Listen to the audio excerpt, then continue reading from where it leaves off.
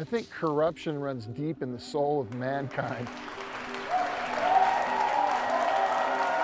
And it sure smells and walks like a duck. Well, it doesn't seem wrong, it is wrong. It shouldn't be up to the victims of PG&E to make sure PG&E is healthy. Where do we get the money in order to pay you? It's important for you to want PG&E to do well. We wanted to be disengaged as quickly as possible from contact with them. And here we are. This bankruptcy tethers the victims' financial futures to the performance of the company. Do you agree with that statement? Yes.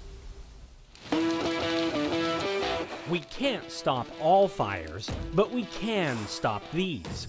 To solve the crisis, we have to master its three core elements: fire, power, money.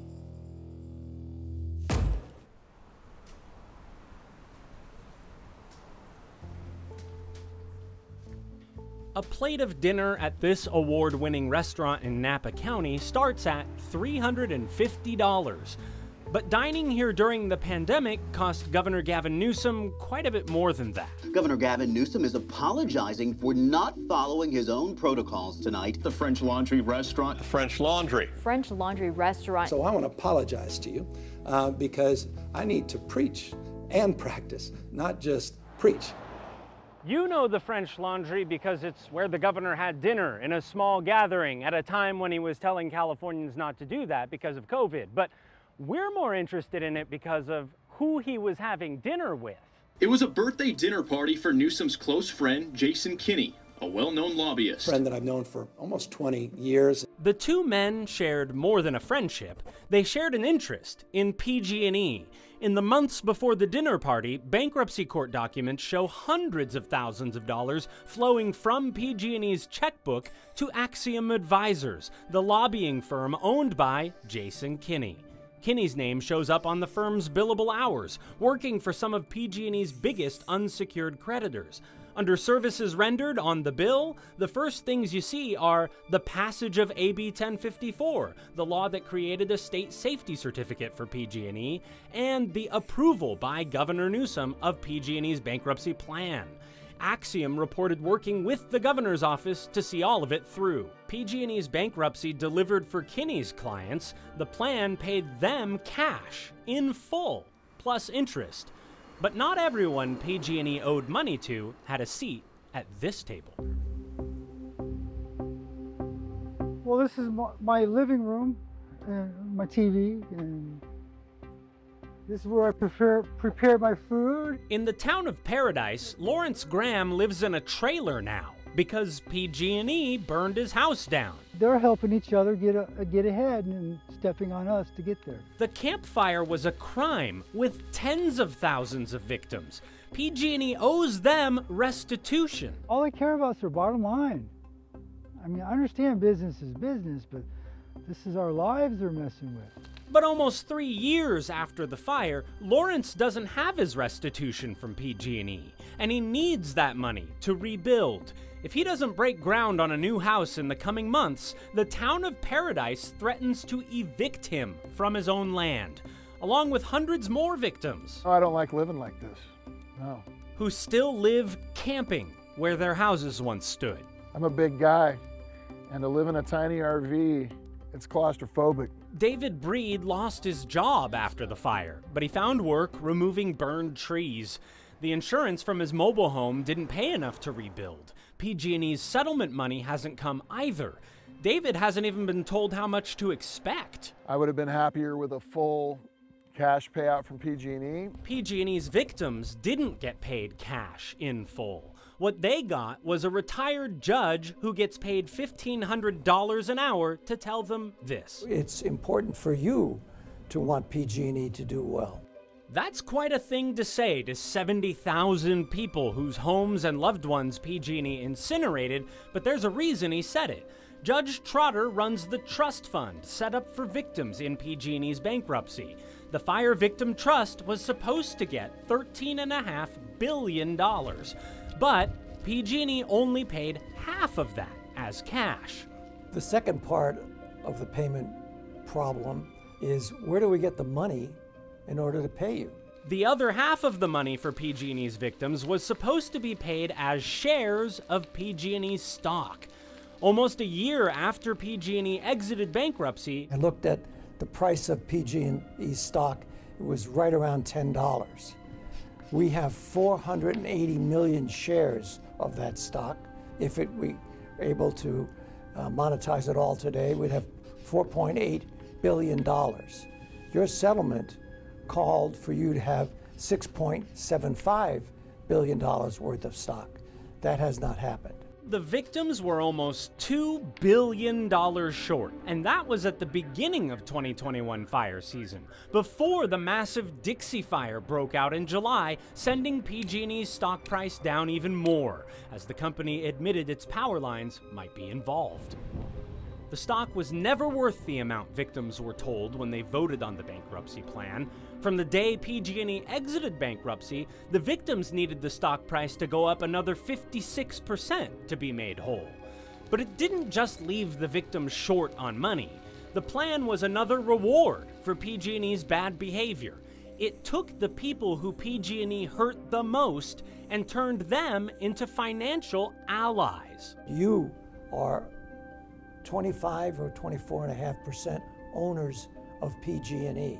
This means that heading into another fire season, a quarter of PG&E's fire risk belongs to its previous wildfire victims. That part of the governor's plan isn't a bug, it's a feature. And don't just take it from me, take it from PG&E's own chief financial officer. This bankruptcy tethers the victims' financial futures to the performance of the company. Do you agree with that statement? Yes.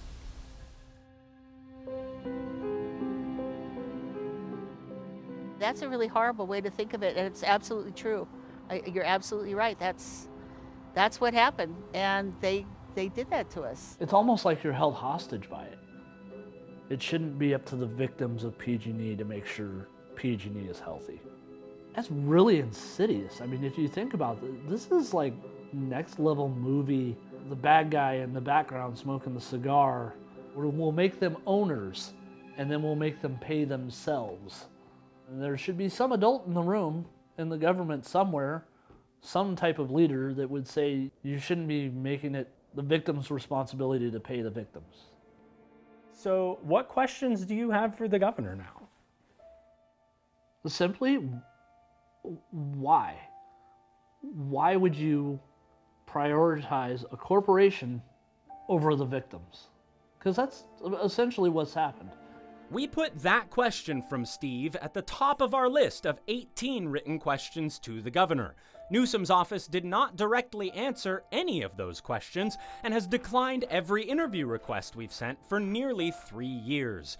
In a written statement, though, the governor's office took credit for ensuring PG&E emerged from bankruptcy in a position to swiftly compensate victims. All the victims we met disagree.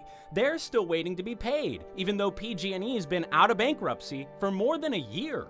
I mean, they know they shortchanged us. It's all about money. And the people that are higher up, buying their way out of trouble. And it sure smells and walks like a duck.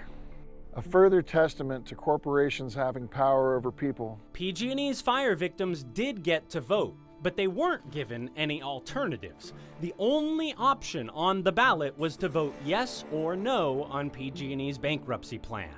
It was sort of deal or no deal. Yes, exactly. Because they would have to start all the way back over again if you said no. Fire victims like Mariel didn't want to start negotiations all over again. They wanted to be done dealing with PG&E. That's what they were told a yes vote would do for them in the official voting materials approved by the bankruptcy court. The court told victims a yes vote would pay them more quickly. The safety certificate law passed by the legislature had a deadline for PG&E to get out of bankruptcy, and without this plan, if they voted no, payments would be delayed and could be reduced. Those delays could take months or years if they voted no. The victims voted for the plan. They voted to avoid delays, but they got delays anyway. The plan prioritized PG&E's exit from bankruptcy over the payment of its victims. And those delays don't just hurt victims' life plans, It just plain hurts them. I signed and said, yes, please. And that was why, you know, because it was very painful to go through all this.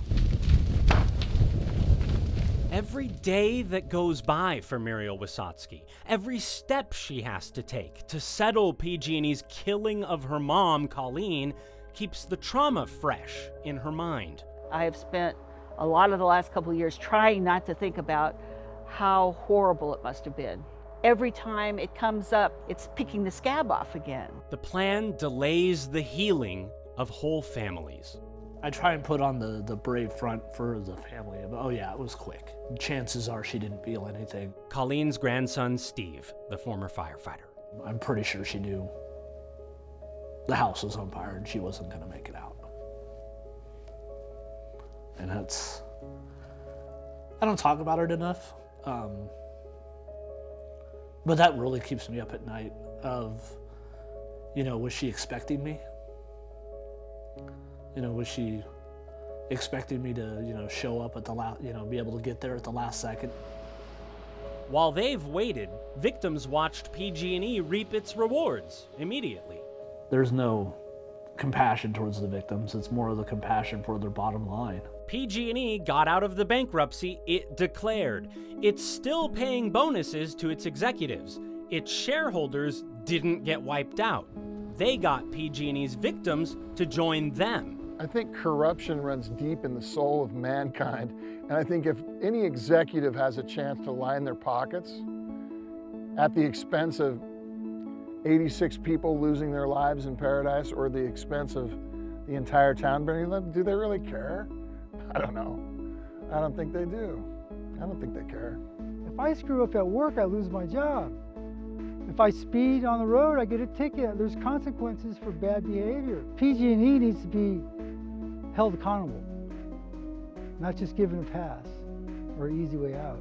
It's infuriating. It causes you to lose faith in government. It's not like they fixed PG&E. You know, it's not like the governor signed some magical document that fixed PG&E's infrastructure. There are two magic documents in this story: the governor's approval of PG&E's bankruptcy plan and the safety certificate law that made that plan work. Both were considered major accomplishments by the two old friends who sat down for dinner at the French Laundry.